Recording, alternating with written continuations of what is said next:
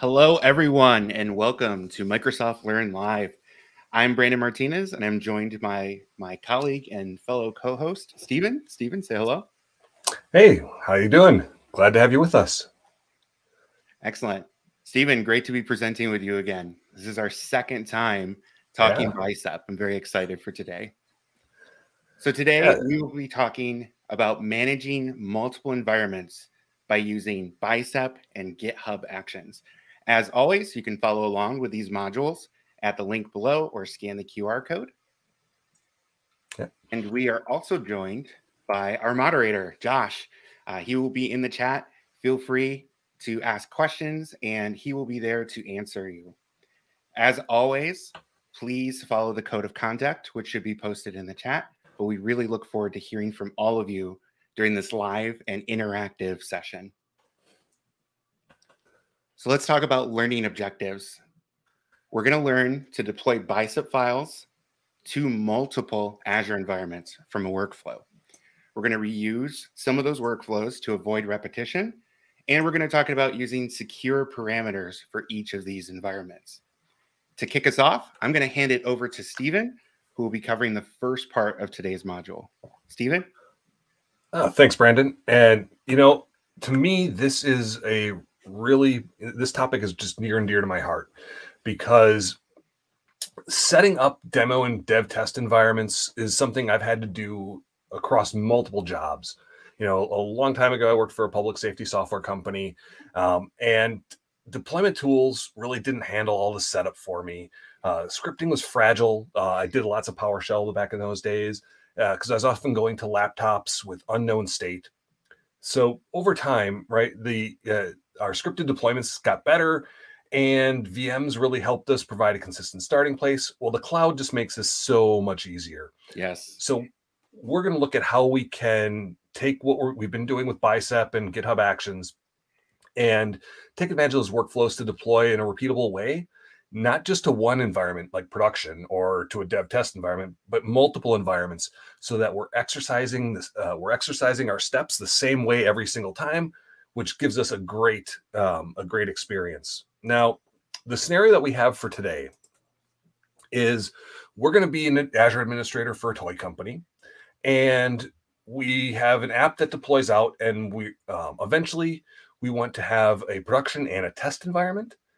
And eventually, right, we have to integrate with a third-party API. We have a test API URL and a production API URL, and we don't want those things to get mixed up. So we want to make sure that in our deployments, we're sending the right settings to the right place, but that we're deploying things the same way every single time, right? All right.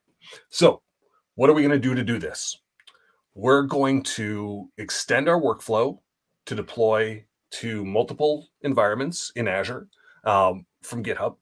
And once we do that, we'll also then update the parameterization so that we can send the right settings to the right environments.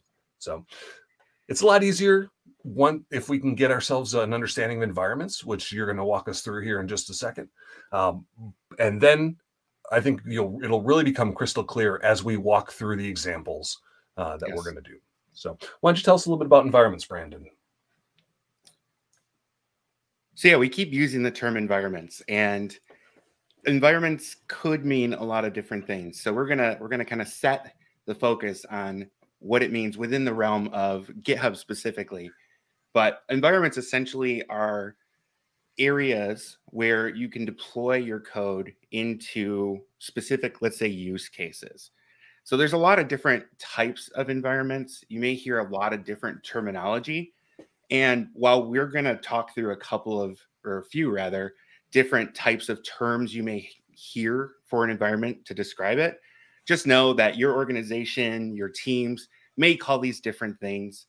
Really, it comes down to your kind of ecosystem and where you're working. But we'll go through a few of them.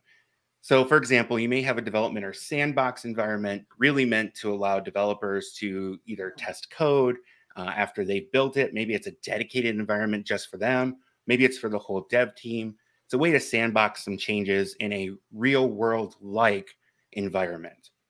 Another one may be a test environment. A term actually I hear often is test or QA. often interchanged as terms, but a way to run either manual or automated tests against those changes to make sure that the developers have verified it in their environment. And now that it's moving into a, let's call it a non-developer environment, that those changes actually do work the way they intended. Integration environments, these are often used for system to system or service to service type testing. Maybe an environment, whether it relies on a third-party API or could affect maybe a system that you've built but isn't part of your smaller module within your application. User acceptance test or user acceptance testing, also often called just UAT environments. These are generally exposed to stakeholders in the business. So after you've gone through dev testing or QA testing, and you finally have an opportunity to show it to stakeholders, this is an environment that tends to be a little cleaner, set up so that business stakeholders can go in and verify requirements, making sure that the changes that they've asked for actually do work the way they intend. And once we get through some of those, what I generally call lower environments, we start getting into the ones that are heading towards production bound or production themselves. So you may hear pre-production or staging is a very common term. And really that's kind of your final effort to make sure everything's in a row, that you're ready to deploy, and that you're going to take these changes and make them truly live for your end customers, whether those end customers are internal or external, like in SaaS type applications. And then of course we have production. Production is what is live. That is what people are using, and often is the most important environment. That's what runs our businesses. That's what actually has those live changes that end users experience. And then one other type of environment we're going to call out is a demo environment. So maybe it's a smaller subset of features. Maybe it's production-like, but scaled down. Oftentimes these are created to give a demonstration of your software, your services, to either a targeted set of users. Maybe it's used for things like training or for sales teams so they can demo certain things without necessarily running the risk of doing it live in production. So Brandon, you've just went through like 7 different environments. Does everyone have to have all of these? No, not at all. So I have personally been in organizations that have almost all of those environments. My general recommendation is at a minimum 2, production and some non-production. You don't want to do it live, as they say, but you want someplace to be able to test changes. Yeah, minimum 2, ideally 3, because your first one, right, you're going to have some environment that has gotten some rapid change. Maybe it's got some failures. Your second one, you're introducing a little more stability, and that gives you a chance to practice upgrading your environments, because we're going to have data and things like that. And then once we've validated that works in that second environment, then moving on to production, we have a high degree of confidence that production is going to work. Yes. Now you can have more, but I ideally 3 at a minimum. Maybe two can make it work. But all right, I would agree with you on the 3. I do like that with the changing of data, making sure things upgrade. 3 would be ideal. Yeah, as a starting point. Gives you a chance to practice like you play. So exactly. All right, let's keep moving forward here. Yep. So environments in your organization, as we said, you're going to see some variation in there. Here we have tests going to production. Now within GitHub, we have that same idea of environments. Now here in this screenshot, we have dev, staging, and production. And again, it could be any combination. Later in our demo, Stephen will walk us through and actually show this process together. But just know GitHub has this idea of an environment, and it allows you to start bringing things together for that environment, whether it's secrets, connection strings, etc., for that specific environment. In addition to the environments, we also have the ability to set up what are called protection rules. So this allows you to set up whether it's required reviewers, or maybe you want some sort of delay before going live into your environment. It gives you some control over what happens there before you actually go live. Yep. And as already mentioned, the ability to store environment secrets. So again, when you're going to different destinations, odds are there are going to be either configuration changes, such as going to different databases, or maybe you have different monitoring endpoints, or it could be just some sort of configuration during the deployment that you want to apply to that environment. GitHub Actions allows you to keep that at a per environment level for secrets.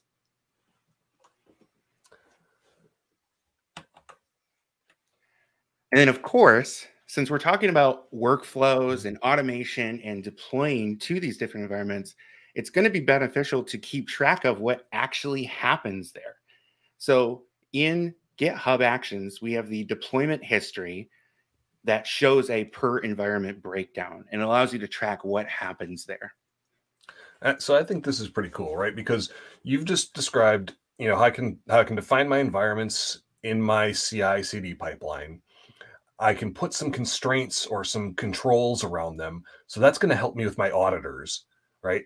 And the deployment history as well, right? We're gonna have a history of what happened at any point in time along the process. We've got some logs and things. All of this helps build a compliance case for us, in addition to improving our operational capabilities, right? In improving our experience in building and deploying our software. So it's like a double win. Right. Yeah. And actually, speaking of auditing, that's a great point, because in that deployment, one of my favorite features actually is you can go to the exact commit that Yep. deployment originated from. So going back to the idea of those different environments, and this is where it's beneficial to have multiple. Let's say a bug creeps up, right, between dev and QA or test. You probably want to know why that bug even came to be, and being able to go to the actual commit for that release or that deployment will help you isolate that bug. Because if the bug wasn't there on the previous deployment, but now it is, you essentially have two commit checkpoints that you can compare against and see where that bug came from. Okay. All right. So how do we link our deployments to an environment? So just like many different facets of GitHub Actions, it's through your YAML, and really it's just defining the environment in your deployment syntax. So here we can see just a small snippet of some of that YAML from GitHub Actions, and that third line we see environment test.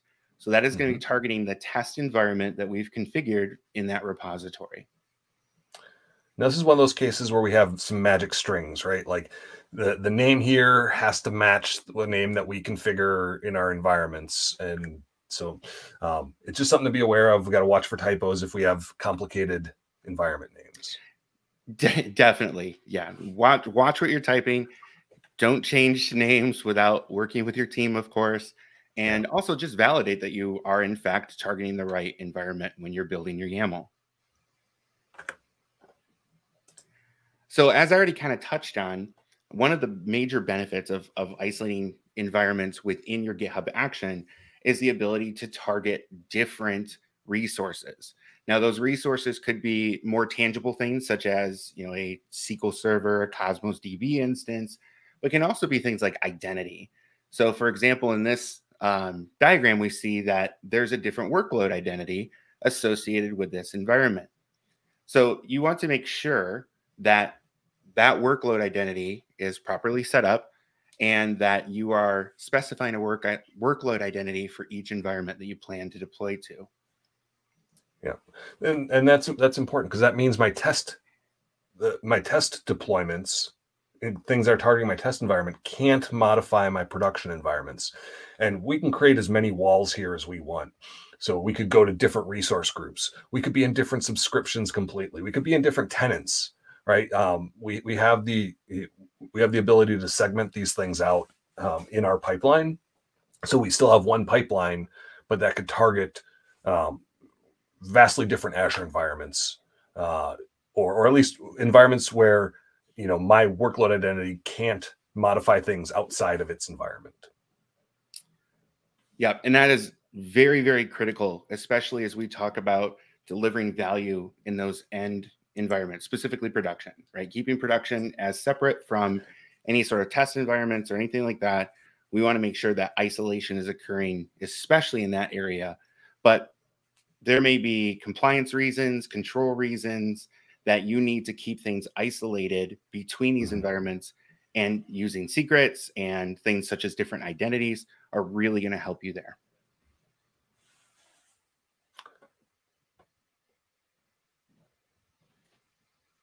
Excuse me.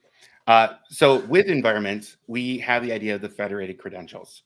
So when you're building these sets of credentials, this is all done, within Azure, whether through the portal or the CLI, and we'll actually be doing this in one of the demos.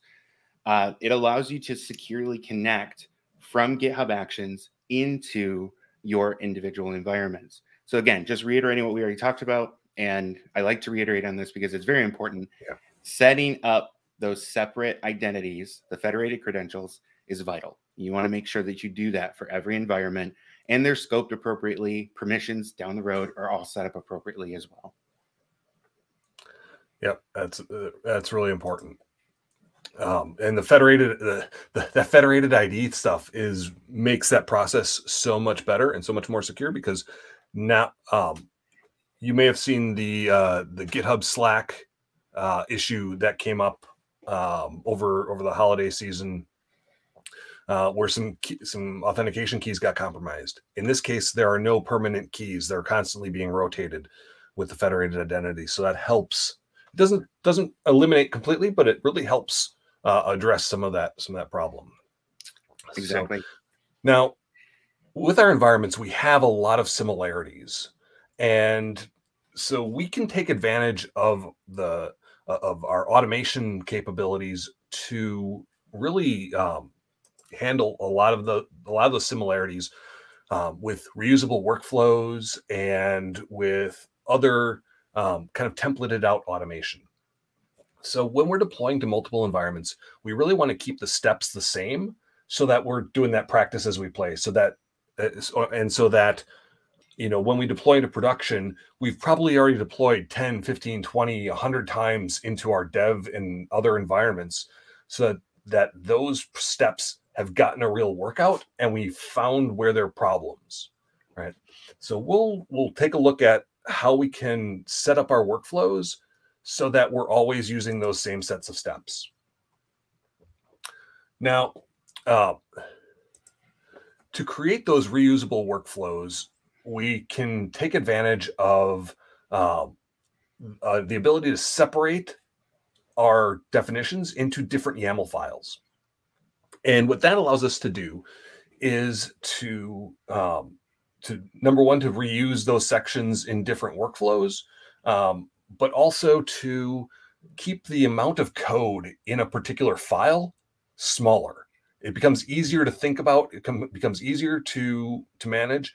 And I don't have to necessarily have some copy paste in my main workflow. I can just refer to this job. And so that if I have to update it, I update it in one place rather than in 2, 3, or 4, depending on how many environments I have. I might have the same set of steps multiple times. So the reusable workflow lets us do that. Now, we have the workflow call trigger, and that's what lets GitHub Actions know that this workflow can be used. Right. So other triggers that we might have are like timer triggers or on push or on pull requests. Right. And so this particular trigger is what we would use to create those reusable workflows. Now, in our main workflow, or where we want to use that reusable thing, we'll use the uses keyword under the job to tell us which reusable workflow we want to use for that. There are other parameters that we can add after that, but the uses keyword is the important one that points us to the workflow that we want to use. We can use local files, or we can point out to other stuff that's on GitHub. So I have a question for you, Stephen. Yeah. Is there any limitation to the number of uses in my, we'll call it a parent workflow, to call to some of those child workflows? You know what? I don't know offhand. I think if you're getting to a point where you think there may be a limit, you're probably doing a little too much in your workflow. Right? Yeah. Like I don't think that should be Like maybe we need a little bit more segmentation in what we're doing, right?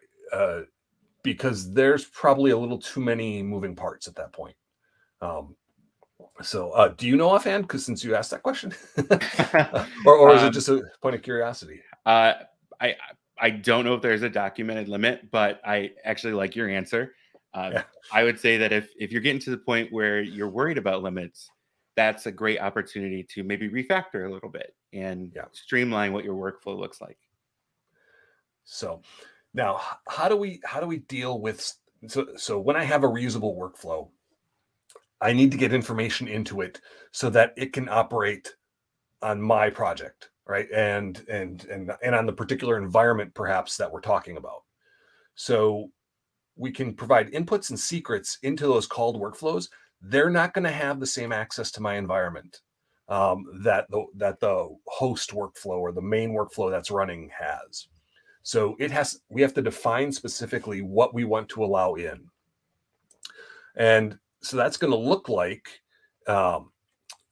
this. And we've got our workflow call. Then we're going to define our inputs, our environment type, secrets, whether they're required. So inputs are going to have a required option and a type, very similar to what we've done in Bicep before in terms of parameters. And secrets are just going to be whether they're required or not, and then the name. So then when we do our uses in our main workflow, we can provide a with to provide our inputs and secrets to provide the secrets. So the with is our helper there for any inputs that we're going to have, and secrets obviously for secrets. Now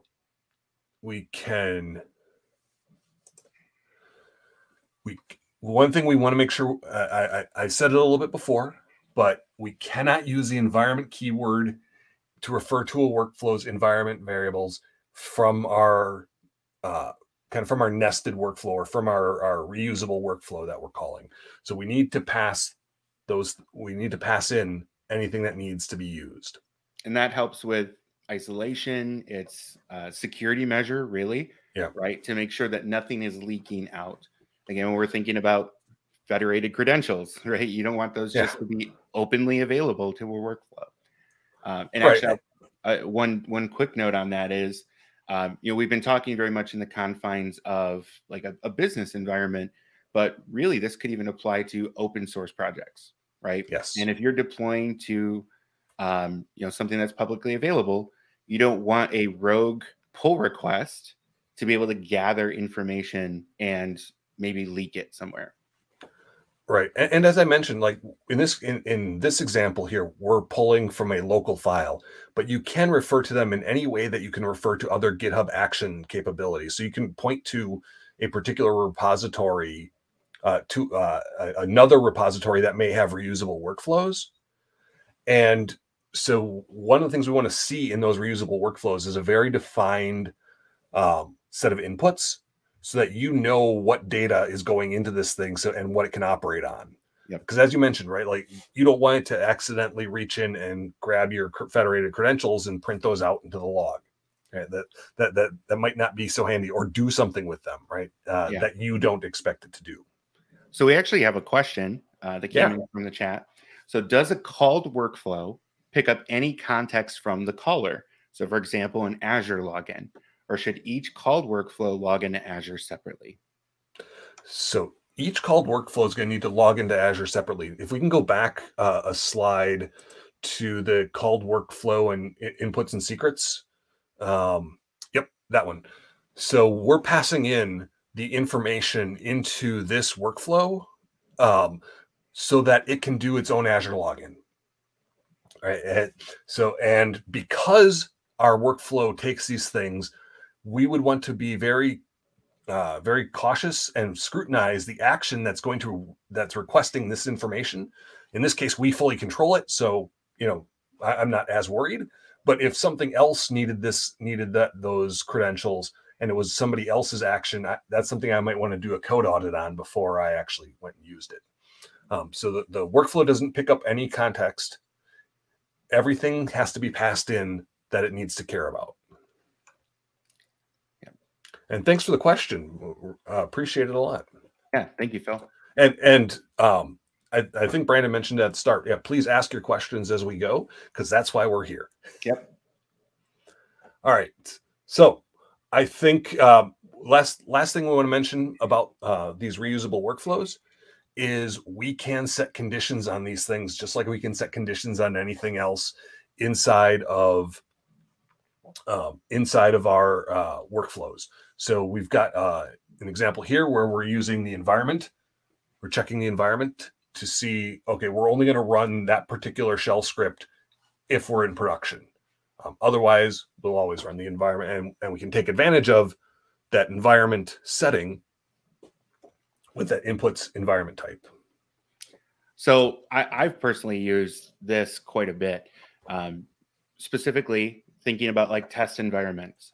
You might not want to run a full suite of tests when you're targeting maybe your dev environment. Maybe you only want to run that on your either integration or QA type environments. So conditions add some flexibility to that standardized flow so that you don't necessarily have to write a totally separate template just for the purpose of an environment. You can instead use these conditions to help you out. So what do you say we get into some code, Brandon? I think that sounds great. All right.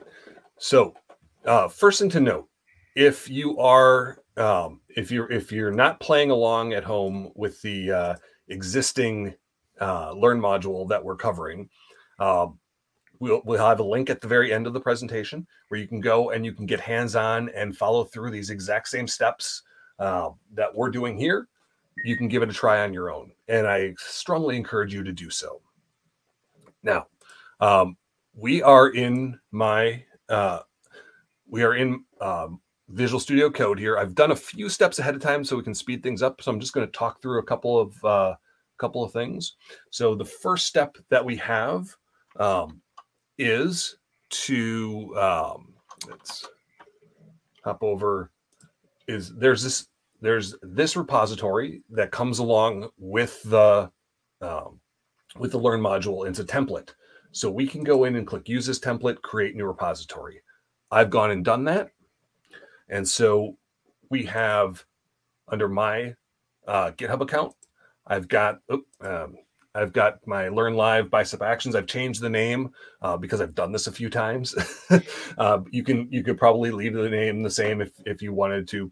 I will point out what changes we have to make if we change the name of the repository. All right, so we're going to clone this. Make sure it's public. That is key. If you make this a private repository, some of the options that we're going to go through, you're not going to have access to. It needs a public repository. So once we've got our fork, or our templated repository here, we can go back to Visual Studio Code and clone the repository, which, as you can see, I've done. And we can confirm that with a little git remote -v, and we can see I'm pointing to the right place. Now, once we've got that, make sure I'm signed in to Azure. I've already done that as well. So we have, and I'm going through the PowerShell instructions. There are Azure CLI instructions. So if your shell environment of choice is not PowerShell, there's an option for you. We'll do PowerShell today. All right, so we are signed in there. Now I'm going to set a couple of variables for my environment. One's going to be my GitHub organization name, and this is going to help me template out some of the other commands that we're going to run. And then I'm going to set my GitHub repository name, and this is the thing you would want to change to what your repository name is. So if you kept the same name as the template, you would leave the same name kind of as the source there. All right. Now, the next thing we have to do is create our, the point of this is to create our workflow identities. So we have separate identities that have permissions to go into our into the test environment and a separate identity to go into our production environment so that our two steps or two environments can't modify each other. So we're going to create a new Azure AD application identity. I'm going to call it Learn Live Environments Test. I'm going to save that to a variable.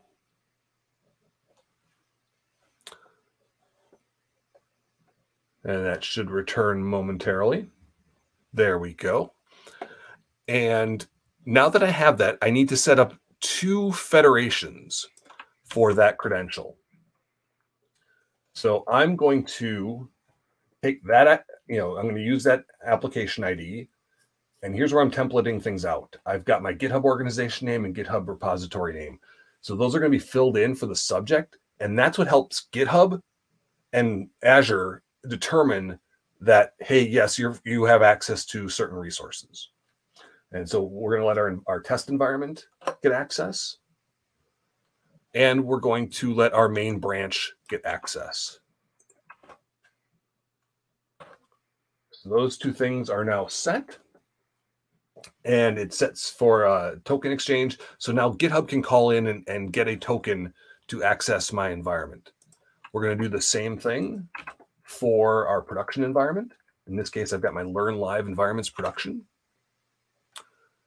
And we'll create the mirror image federations, one for our production environment and one for our main branch. And we've got those created. Now I need something for them to talk to or something for them to control. So we'll create a resource group. I'm going to call it, actually, I'm not going to use this one. I'm going to use this. I'm going to call mine Learn Live Website Test. I want to have a unique name.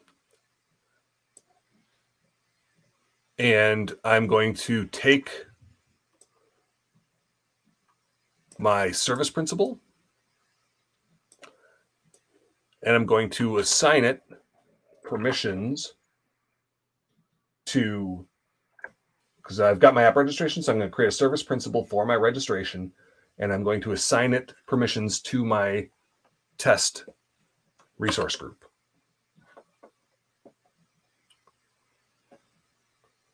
All right, so now we've got some permissions set there. I'm going to do the same thing, except for production. I've got two different app registrations and service principals, one for each environment.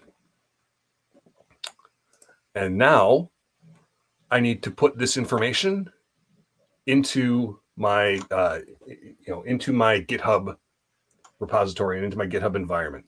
Now we're going to print some stuff out on the screen. That's all going to go away right away. So don't feel excited because you're not going to get to use it for very long. All right, I'm going to grab this stuff. I'm going to copy it out of the way so that we'll go into GitHub and use it. All right, so let's go to GitHub.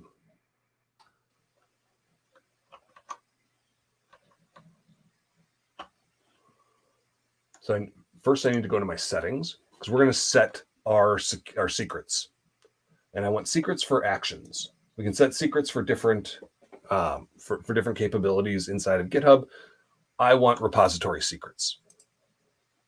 So the first one I'm going to create is my client ID for test. So this is my service principal ID or my application ID that we just created for my test environment.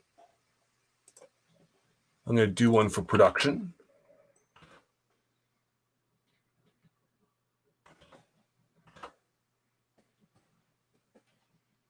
Now, because both of these are in the same tenant, the same Azure tenant, I'm going to specify one here. I could do two here if these were going to be in different Azure tenants. But they're, in this case, we're both in the same. And Azure subscription ID is going to be the last one I create. And again, if I was in different subscriptions, I would create a different subscription ID. That is all depends on how many walls you want to put between these environments. So we can see I've got my repository secrets. And from there, we're going to go create our environments. So this is all the setup that we have to do to get this, to get our GitHub environment ready to go. So let's go to environments here. We've got no environments. So let's add one. We'll call it test. And again, as I mentioned before, we want to make sure that our test environment, or not, any of our environment names, we use the same spelling. Test is nice and easy, so we'll click configure. I'm not going to do anything specific to test. So I'll just go back to environments. And now we're going to configure production. Now this is this environment protection rules. If you have, if you're just working on a personal account with a private project, you will not see this. So that's why I said this has to be a public project, so that you get this particular setting, so we can set reviewers. And I will set me. And Brandon, what's your GitHub user? Brandon Martinez.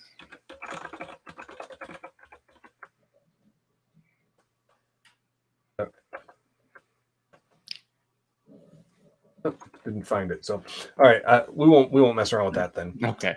I'm gonna say protection rules. I was just gonna give you permissions to approve stuff, but we can do that at some other point in time. Okay.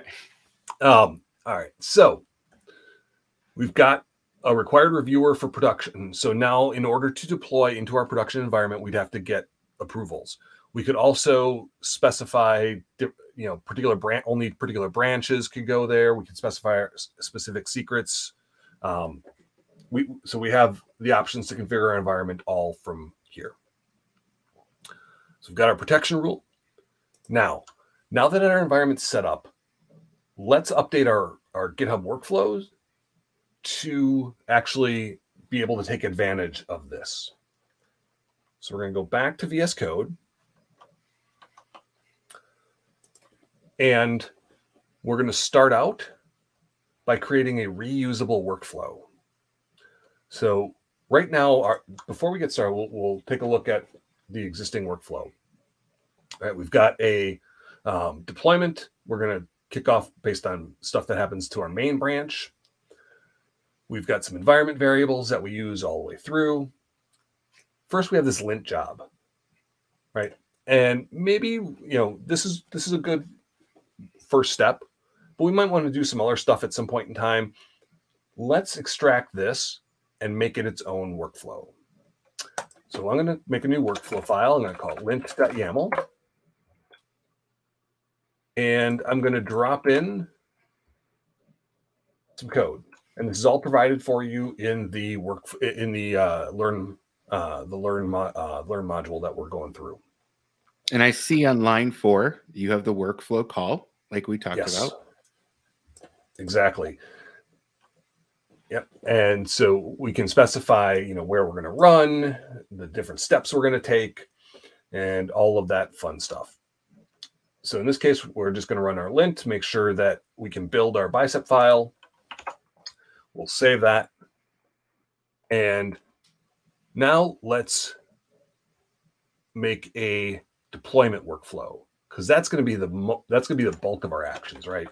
But since we have to deploy to 2 environments, we're going to create one file so we can reuse that in both environments. We don't have to duplicate code in our workflow, because right now for our deployment, we have this validate step, which has a bunch of stuff. Then we do it again. Then we do this preview thing. Then we do deploy, and then we do smoke test, right? So we've got all these steps. This only deploys out to one environment. So if I wanted to do this for 2 environments, I might have to copy all of this stuff and paste it down again.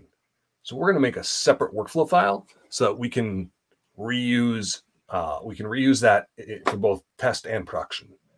And eventually, if we wanted, we could have multiple intermediate environments all just by changing the parameters that we're using. So we're going to start out with our name, our on workflow call, and we're going to define some inputs.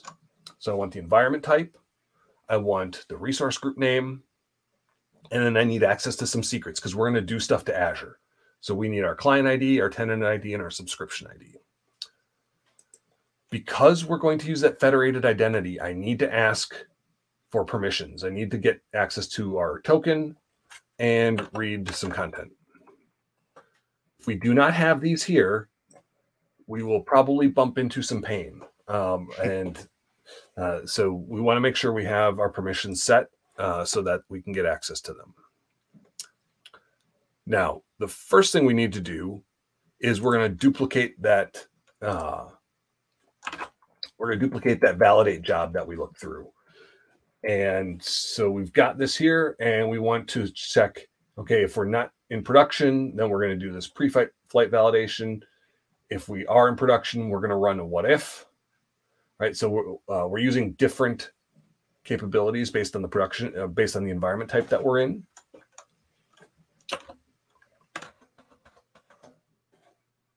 Then we want to do our deployment. And we're going to say that we need, and love how copy keeps my indent. It's all right. But it's important to note, this is YAML. So it is very indentation specific. If indentation is really a word, it probably isn't, but it meets my needs for today. And speaking of needs, right? Deploy needs our validate step. So once that validate succeeds, then we can go on to deployment. And this deployment process is going to be the same regardless of environment I'm deploying to. We deploy the same way every single time. That's how we build up that solid experience. Then I'm going to add my smoke test. And again, we need a little bit of extra indentation here. Continuing on with my word that doesn't really mean anything. It's a word now. It is. It's at least for the purposes of today, it is now a word.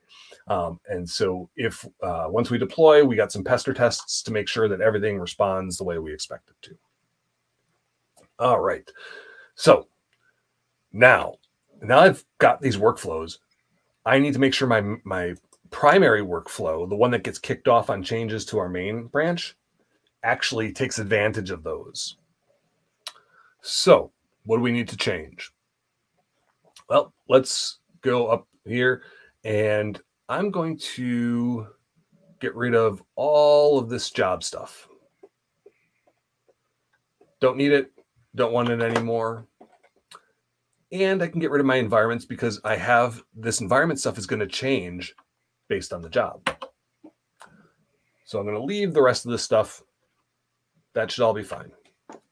Now, what I want to do is recreate my jobs. And I don't have any customization that I need to pass in here.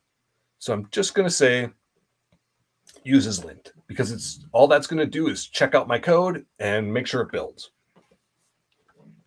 And the build process for the Bicep tool does the lints for us. So we get our behavior there. And we learned about that earlier in a previous Learn Live series. You can go find that if you would like. There's a lot of other great Bicep specific content out there. Now, the next thing we need to do is update our deployment or our job for deployment. And we want to go into our test environment.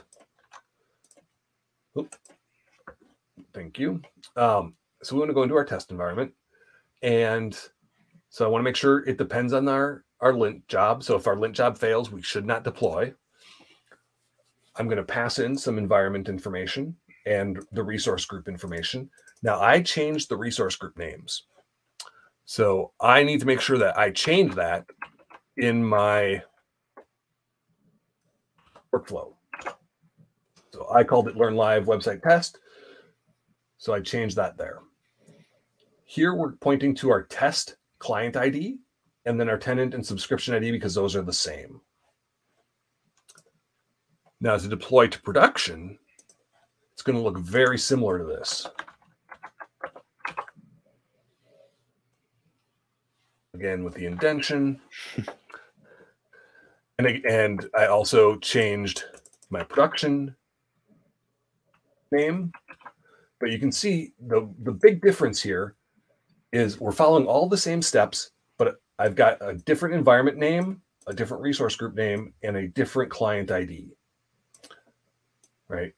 And even if I mixed up my environment name and client and resource group name, this would fail because the client ID doesn't have permissions to the other environment. So that would give me a clue that, oh, I got something messed up here. And that's one of the main reasons to have different credentials for those different environments. If I just use the same credential across both of them, I could have some bleed over in behavior.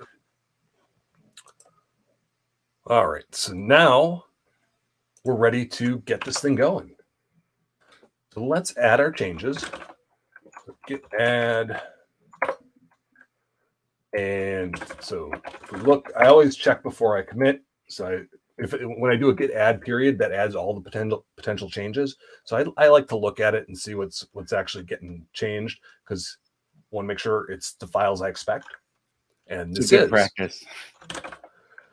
Well, you know, once you've been burned by this several times, you start checking yourself before you do the things that are more likely to cause you pain. So we're going to add that reusable workflow. And now we're going to push this. We're ready to push this up. And I'm just going to take a quick double check and make sure, yep, I got my right names there. So let's do git push origin main. Now, if I was following my normal development practices, I'd create a PR and go through PR review. And for purposes of time, we're just going to our main branch. So, all right, now let's go take a look at what's going on. Now, fingers crossed, I did everything right. And we have our reusable workflow running here. So we've got our lint step ran and checked everything out. So we're already on to deploying to test. Now this process is going to go and run through, and we'll stick with the test deployment here. And so we can see it's signing into Azure with our federated token. Fingers crossed, this is where things could get inky. Oh, yep, we're through. We signed in okay. We can see our subject claim, and that's the repo where we gave it the name of the repo and that ref's head there. So our pre-flight validation worked out fine. It said, hey, there's nothing wrong. We can deploy this. And then we move on to our deployment step. And so the deployment step is now getting itself ready to go. We're going to sign into Azure again with the same credentials. So fingers crossed, it's all. But now we're targeting our test environment because we're deploying into an environment. And so it's checking to see, does this environment match for this federated identity? And that's why we had to have the two mapping rules, right? So the one where, oh,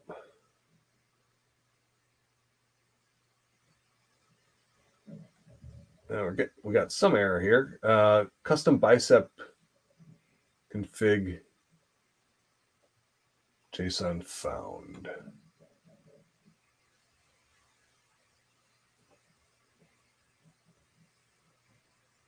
That doesn't seem like an error. That seems like a linter config. But it's still deployed. It looks like it's still going. Mm-hmm. So we'll let it go. There we go.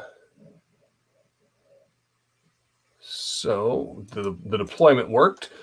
We can go actually over to back to our browser.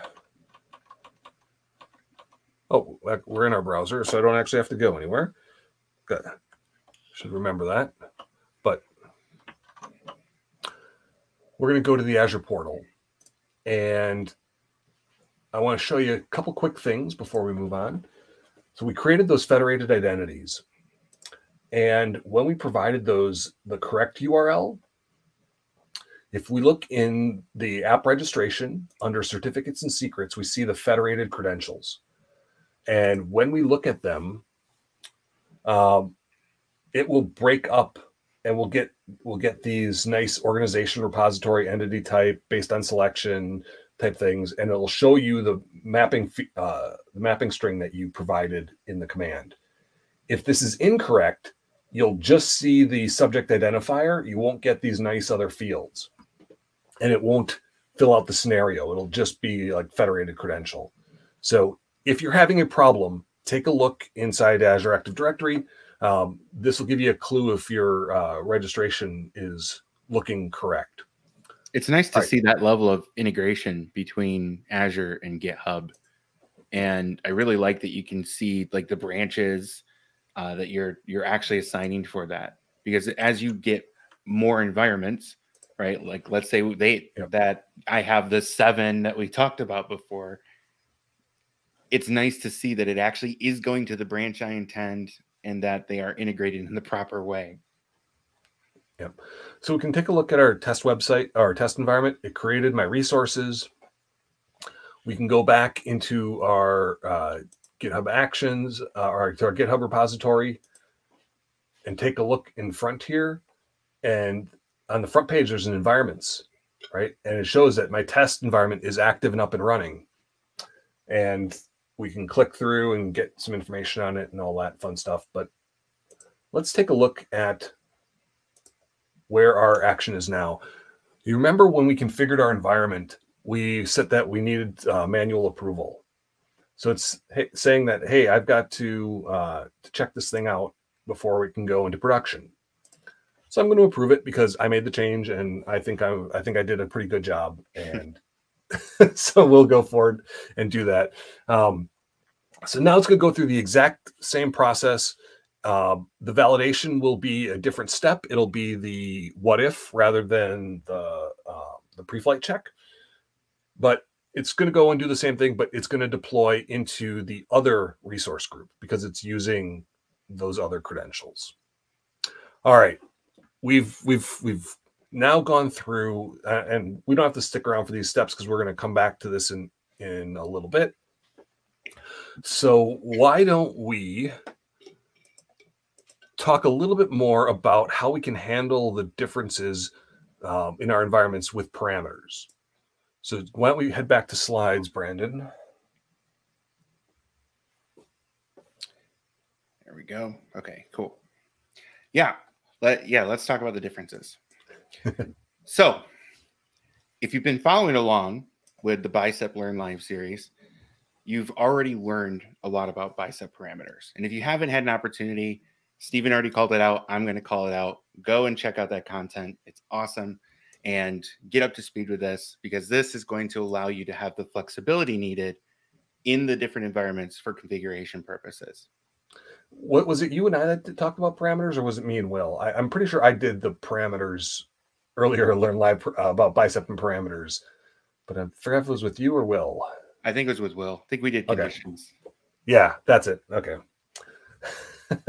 All right, so let's dig some more into these parameters and how we can use this for environments. Yes. So a parameter file in Bicep is just a JSON file. And we can see here, relatively lightweight schema, but the main thing we want to focus on is that parameters block. So here we have a review API URL. So going back to what our scenario is, we're going to be integrating with a third-party API. So in this case, we want to be able to take that URL and represent it in a way that can be changed. So if you think back on the diagram we showed earlier, there was a sandbox API as well as a production API. We want to be able to configure that through parameter files to make sure that the environment is pointing at the right third-party environment. And note, this is very important, so we're going to pause for a second. Parameter files should not be used for secure values. There's no way to protect them when you put them in the files, so please don't put them there. There are other methodologies for secure parameters. and we'll talk about that more for sure. But please don't do that. You can reference secure parameters if it's in Key Vault, right? But you don't actually put the value in the parameter file. Correct. Yeah. All right. So GitHub Actions enables you to store workflow variables. These are just useful values that can be used between different environments. And we can see how that's defined here. So we have the YAML syntax now, and we're setting some variables to be passed in. So here we can see there's an environment variable, my variable value 1. Notice that we have it on the top line. We also have it at the deployment step as well as in the steps themselves. So there's different scopes and places that you can apply these variables to. Mm-hmm. And again, if we had the same name variable, right, like the closest to the action is the one that's going to have precedence. Yep. Right. So if I define something for the whole run, but I could override it at a step. Yep. Closest scope. And again, reiterating on this, don't store secrets here. Yep. Please don't. Yeah, clear text files that are going into revision control are probably one of the absolute worst places that you can put secrets. Yes. Especially for like a public repo. So definitely don't do it there. Yes. Yeah. If you do, it isn't insurmountable. You're going to want to go rotate your secret. There's instructions on GitHub on how to address this. You have to edit history of the repository to go remove those revisions, and contact GitHub support to delete any cached pages that showed that secret. And so there are ways to recover, but just please do not check in secrets in clear text files. Yes. All right. So how do we actually use these? So we actually already saw this a bit in the demo, but we didn't call it out specifically. So to use variables in your workflow, there's, based on the type, a syntax that you use. So the syntax is very similar, as you can see, $sign and then the double set of braces. And then depending on the type of variable or parameter that you're using, you just change basically that reference name. So here we can see environment dot and variable name, inputs dot input name, and secrets dot secret name. All right. Just try to change my slides without PowerPoint open. There we go. So what's the best approach? So we've learned a lot of different ways to handle parameters in both Bicep and environment definitions with YAML. So we want to see what the best approach is. And there's a few different ways, right? So just like there's different types of environments and what you name them, how you use parameters, where you put them, there's different ways. And it's not that one is better than the other. These are different methodologies that you can use. So for example, you could use a managed identity in the context of, say, a app service that you want access to a storage account. You could add the connection, not storing any of the credentials, but add the connection and use a managed identity to access that. So now the part that would be considered a secret or sensitive information isn't stored. Instead, you're using an Azure mechanism to allow those two services to communicate with each other.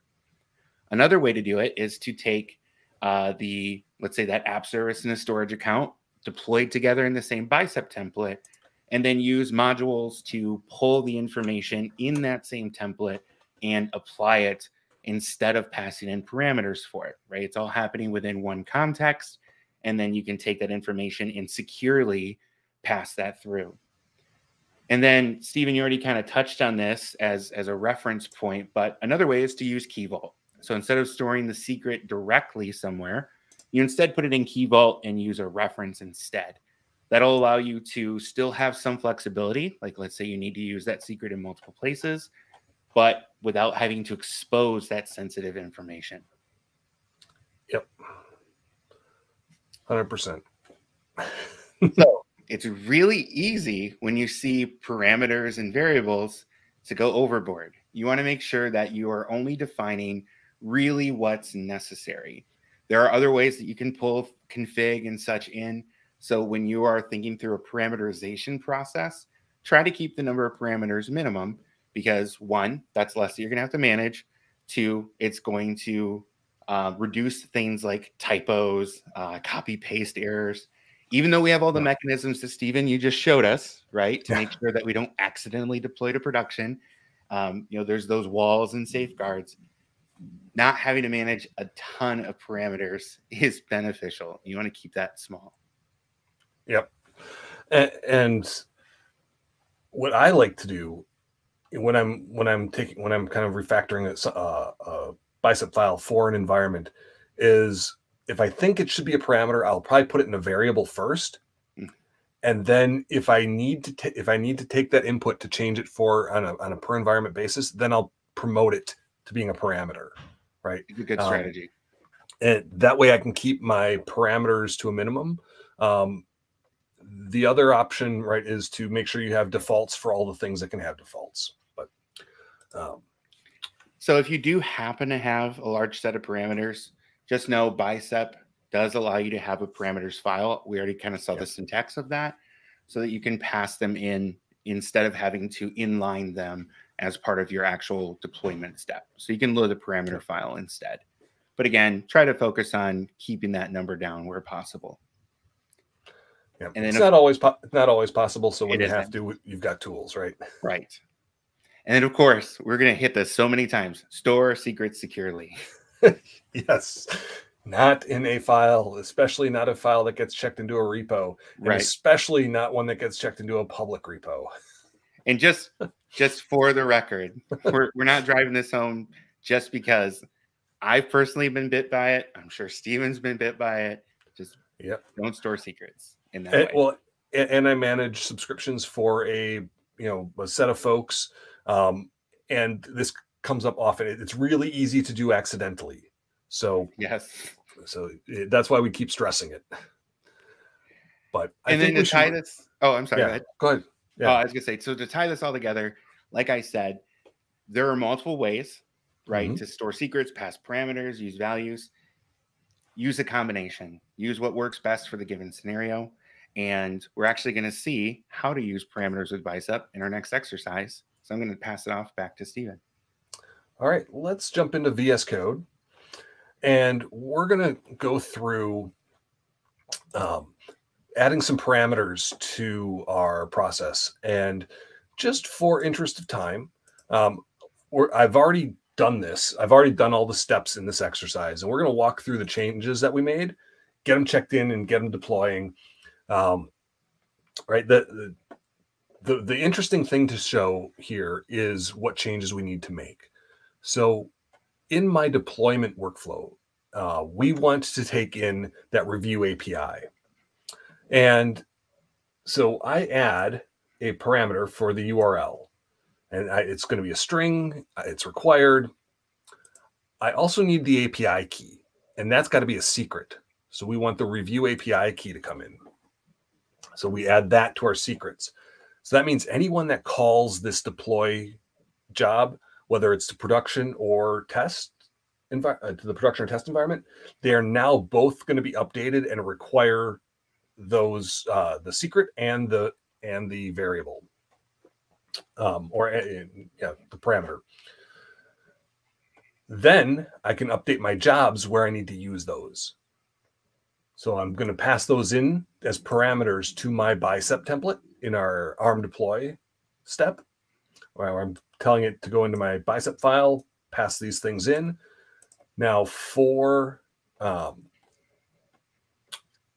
and then I also need it, so I need it in my validation step in both either the pre-flight or the what if.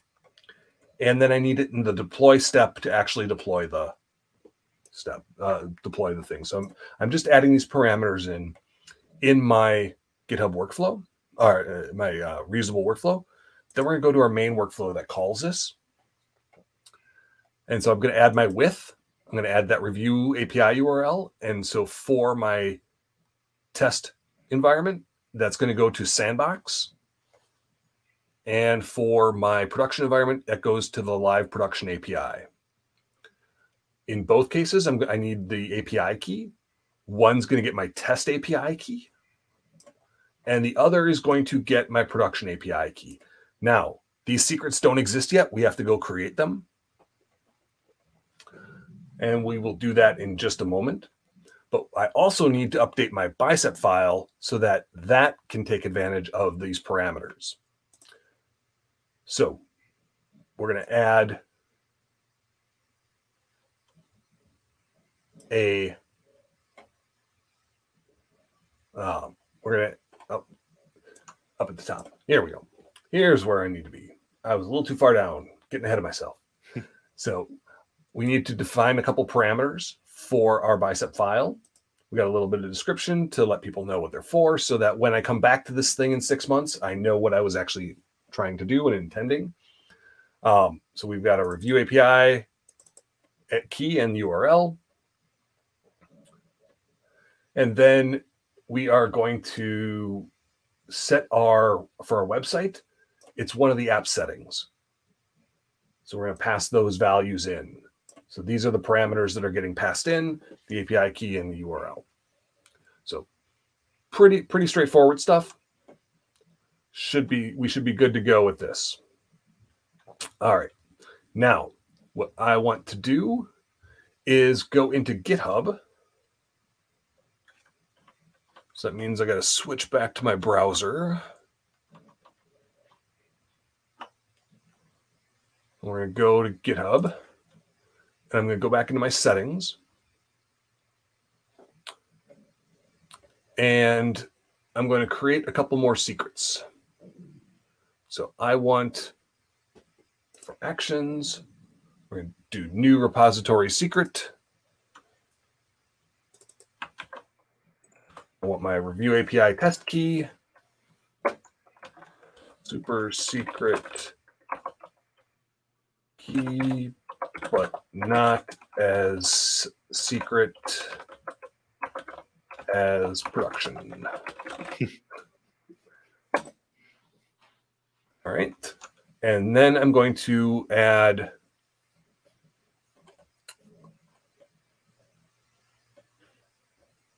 the variant for production.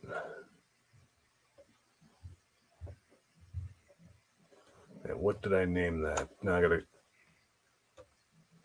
thought I had that right in front of me, but we'll go back real quick and take a look at my workflow. I called it review API key production. Oh, I should have remembered that. Now, this is one pattern. You could also put the secrets into environments. This is an even secreter key. And so now that workflow that we defined is going to pick up for my production job. It's going to pick up the production key and it's going to pass in the production review URL. And here we have our review API key for the test environment and the test URL. So with all of that, we can git add, git commit, even more updates. And because I did this on a different branch, I'm going to bring this back to my main branch. Set.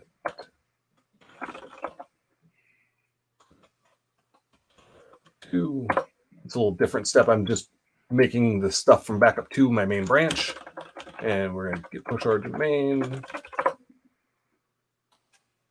And now our workflow is going to be kicking off. We'll go take a look, and hopefully I got everything in correctly. But it's going to go through, it's going to lint our code, it's going to make sure that everything looks right, and eventually we'll get on to our deploying process. We can come check back in later if we have some time, but I think we should really get into our knowledge check.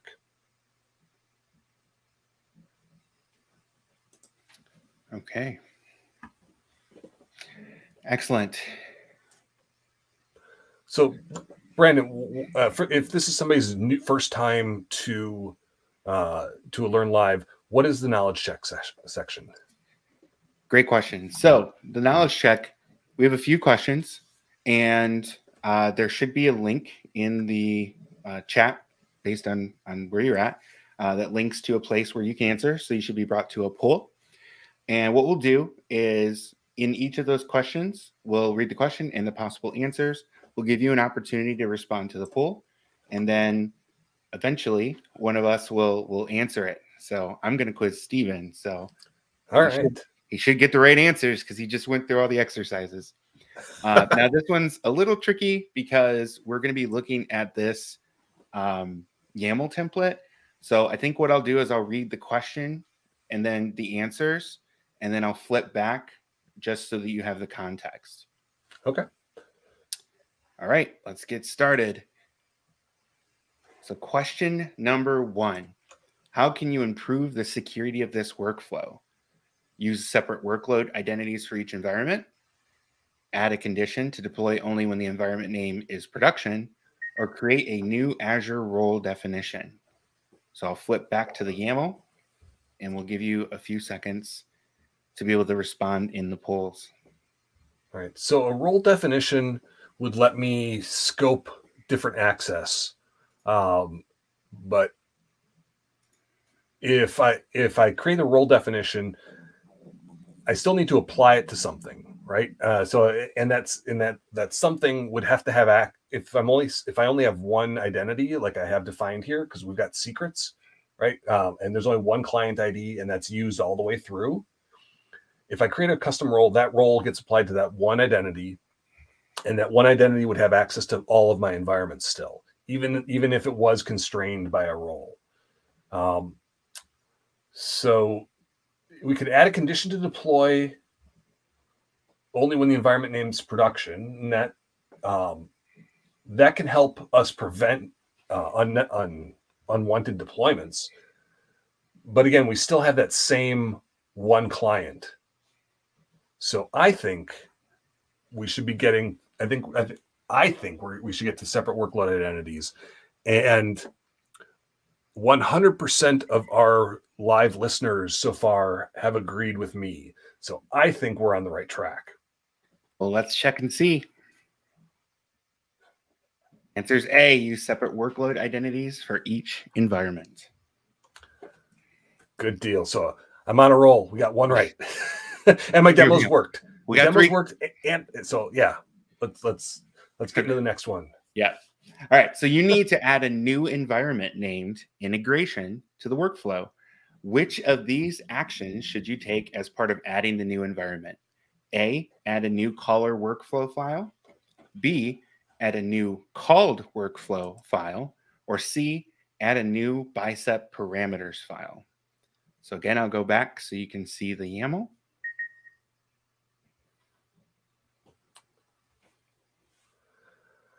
So we need to add a new environment called integration. So a caller workflow would be our main workflow. Do we need a new main workflow? I don't think so.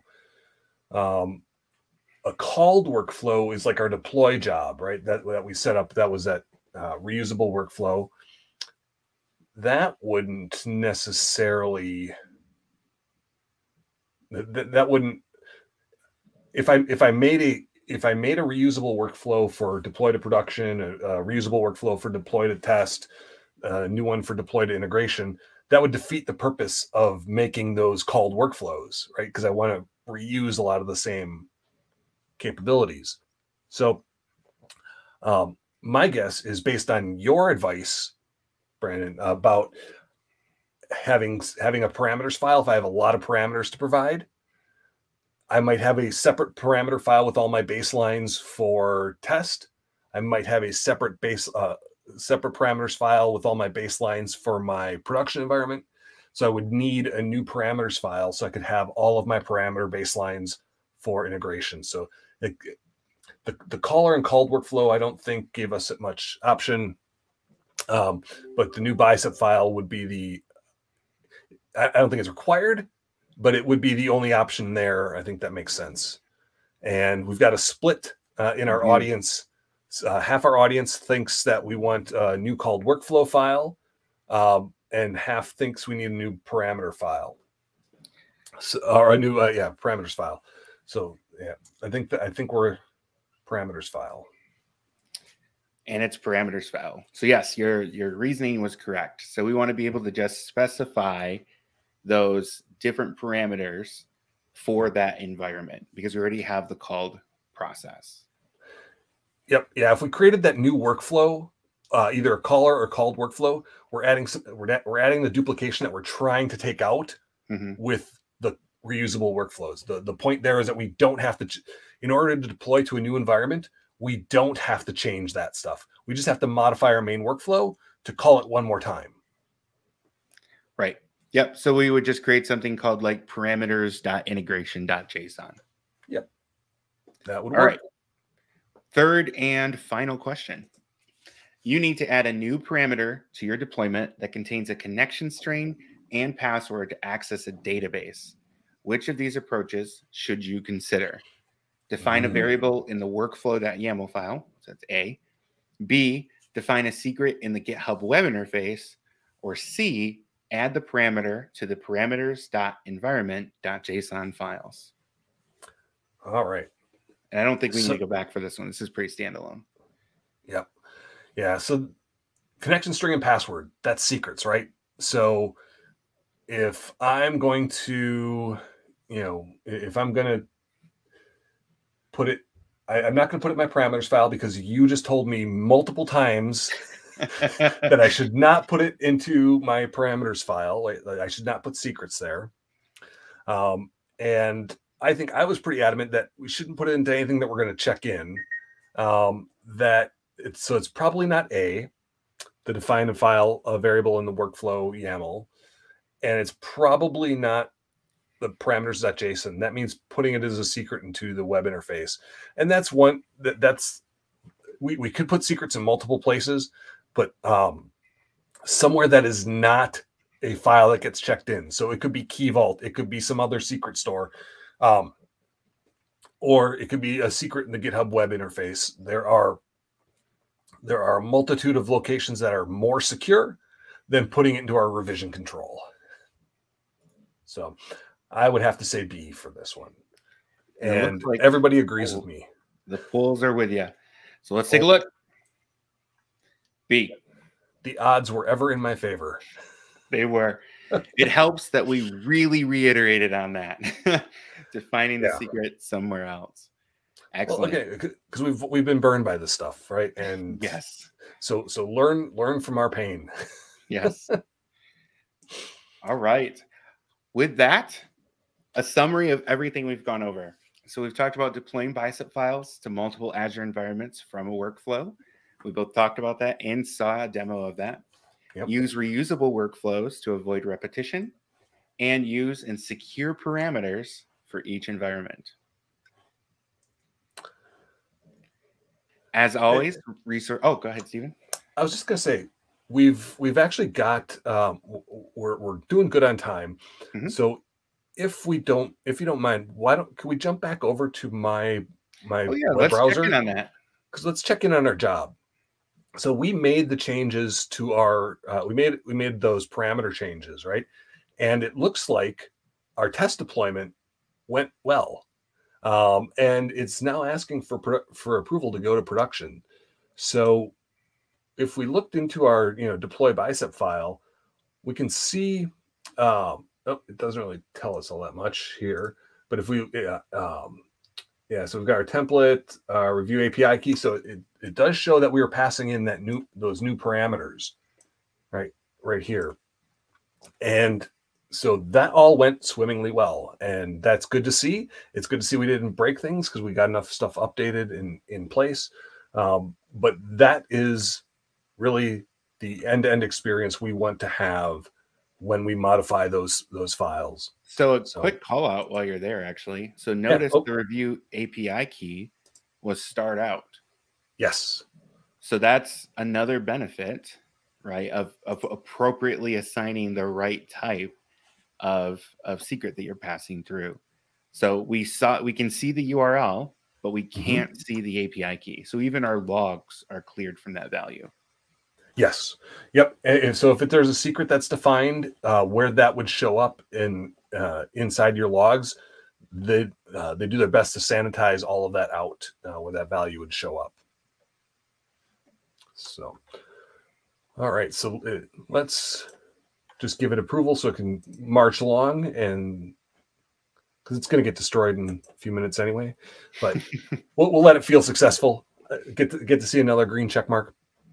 But we can come back to our slides now in summary. But I just wanted to check in on the workflow that we had left off, so we didn't have to wait around for all the steps to happen. Yeah, thank you for reminding me on that. Yeah, excellent. So yes, we saw all of this, and as a reminder, all of this is available. More information from everything we covered today, the modules themselves and other resources are available here. And more specifically, you can go to this exact module that we went through by following this URL or scanning that QR code. Coming up next, don't miss manage end-to-end deployment scenarios by using Bicep and GitHub Actions. That'll be January 18th, 10 a.m. to 11:30 a.m. Pacific. So book your calendars. Yeah, it's good stuff. It's always fun doing these things with you, Brandon, and I really enjoyed the topic today. Please do go check out that module, give it a try, and see how those environments can work for you. Excellent. Well, until next time, thank you for joining.